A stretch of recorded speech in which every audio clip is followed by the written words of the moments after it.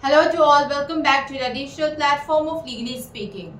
Today we'd like to inform you that the Jharkhand High Court directed the state police to initiate the filing of an FIR against its personnel for reportedly assaulting the relatives of Bajrang Dal leader Kamaldev Giri, who was tragically murdered in Chakradharpur last year.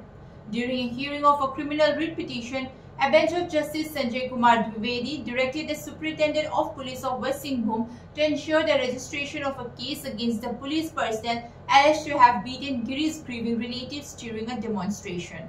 Kamaldev Giri lost his life in November of the previous year when crude bombs were thrown at him. In response, his supporters and family members initiated a protest demanding immediate police action. The family of Giri has asserted that the police resorted to the use of force to disperse the demonstration and physically assaulted them. They had sought to file an FIR against the involved police personnel, but their request was not accepted.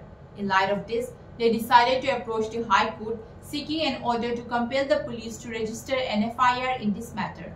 So that's a story from Jharkhand High Court. For more legal news, please subscribe to our channel.